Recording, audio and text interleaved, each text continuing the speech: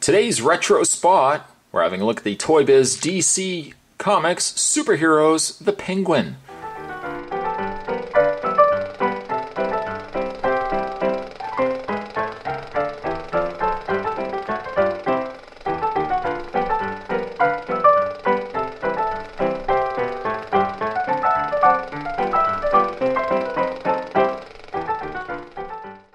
Features an umbrella that fires missiles.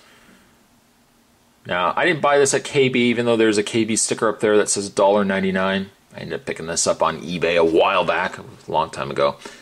But one thing I do like about the DC Comics superheroes, I didn't collect a lot of them at the time that these were initially out.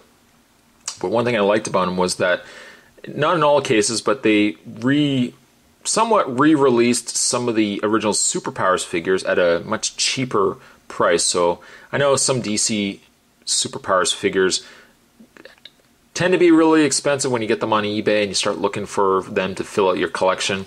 These actually are a cheaper alternative, and just as happy I would say to get something like this than necessarily than the DC Superpowers version. On the back, there's a picture of Penguin. Now, it does look like his face looks a little different on the actual back package than what we actually got in the figure here. It says the Penguin is up to his old tricks with an umbrella which fires a safe, soft missile. Push the button on the umbrella handle to activate the firing mechanism of the soft, safe missile. I like how they feel the need to put soft, safe missile. Penguin uses his special umbrella in defense against the forces of good. Curse you, forces of good. Collect them all. There's Wonder Woman, Lex Luthor, and Superman. I think the Wonder Woman is just a straight-out re-release of Superpowers Wonder Woman. I think the Superman is just a retool, and I think they just incorporated that magnet inside his chest. And then you got the Penguin, the Riddler, Mr. Freeze, Robin. Down below there's a very retro newspaper article. It says, the Penguin masterminds one-man crime wave. A daring series of robberies that have Gotham's police baffled have been attributed to the foul fiend, the Penguin. Batman's enemy has been known to have control over all the birds in the air, commanding them to commit crimes for him. He never goes anywhere without his deadly trick umbrellas, which he can fire bullets, throw flames, and even serve as a bulletproof shield. The Bumbershoot Bearing Bandit may look comical, but his appearance bellies a vicious criminal mind. This also shows us down below the copyright too, 1989. As to when this figure was released.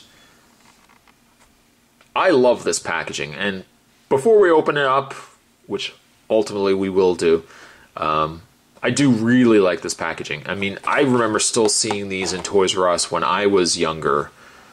Not super young in the fact that it's 1989, but as soon as you also see this, I always instantly think, okay, DC Comics superheroes as well. Kind of just really love this gold going on there. I almost feel like I'm getting a limited edition figure when it's got a gold background. But what we are going to do in this retro spot is I'm going to get this opened up. When we come back, we're going to get a better look at this guy right here, the Penguin. So certainly stay tuned, guys. More retroness is on the way. Don't go anywhere. Stay tuned. You'll have to excuse Spot for holding this figure. This figure is extremely awkward and hard to stand on his own, as you can see right there. Maybe before we actually have a look at the Penguin, let's look at the umbrella first that he comes with. You can see that he's got a nice umbrella. It has the yellow, red, and blue. Also a firing mechanism, which serves as the gimmick for the umbrella. There's a little lever right here, a little button, that when you push it, it will fire the top of the umbrella. Not very far, as the spring inside is quite small, but it's still neat that it fires that off. I guess if you want to, you can rotate it too. The handle seems like it's a little brittle, so I would advise some caution when you store this away. Let's see if we can actually get him to hold it. Which, I'm sure is likely going to help him to stand. No, it's not. It's going to make it even worse. We put it in his hand. He holds it. Congratulations. But yeah, it's definitely not going to. It's definitely not going to help him to stand. Take the umbrella out of his hand. When you get the penguin out of his package, out of the package that he comes with, the tails of his jacket actually are a separate piece. You just have to peg it into his jacket like so. He is very portly. Is that the nice way to say? Is that the nice way of saying fat? He's a little portly. The expression on his face, let's just zoom into that. He's very, very classic penguin. Monocle going on there. Certainly his penguin pointy nose. Sure, maybe the newer generation of Batman fans probably don't recognize Penguin looking like this. He's had certainly many incarnations. There's that mutated Penguin from Batman Returns. I always think of this guy, though. I always, for some reason, think of the white top, the yellow on the bottom, the blue, the purple pants. Yeah, that for me, that's Penguin. I grew up really with the superpowers and, the challenge of the Super Friends and stuff like that. So for me, this kind of thing is always more up my alley than, the more realistic approach.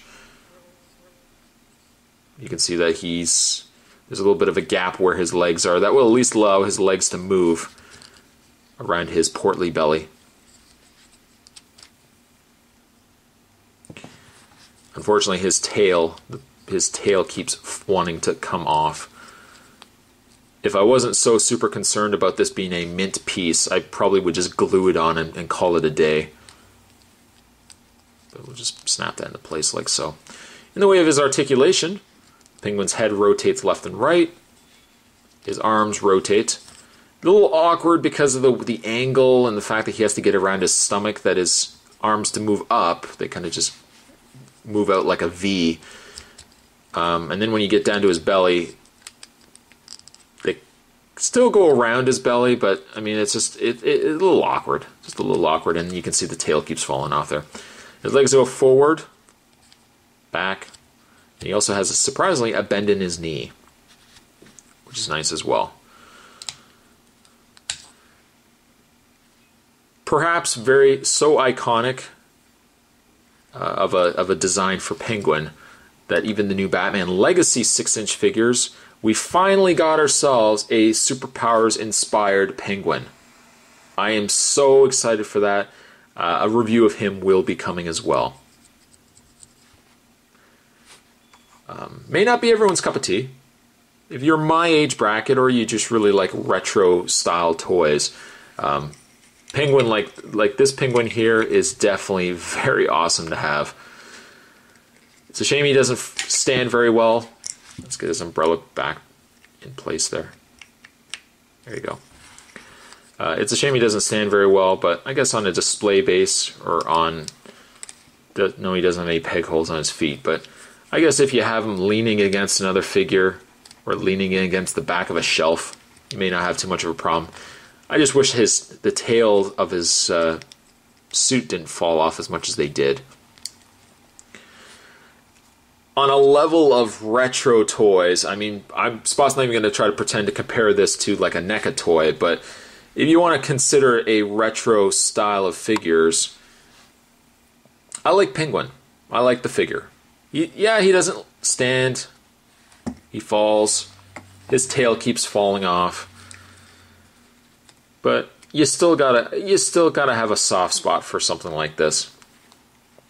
And I like him. I like him quite a bit. I'm gonna give him a 7. A very retro 7. Today's retro spot, excuse me. Today's retro spot, though, we were having a look at the DC Superheroes Penguin. with his little firing umbrella, like so. Not very intimidating, but nonetheless, still a very cool toy to have.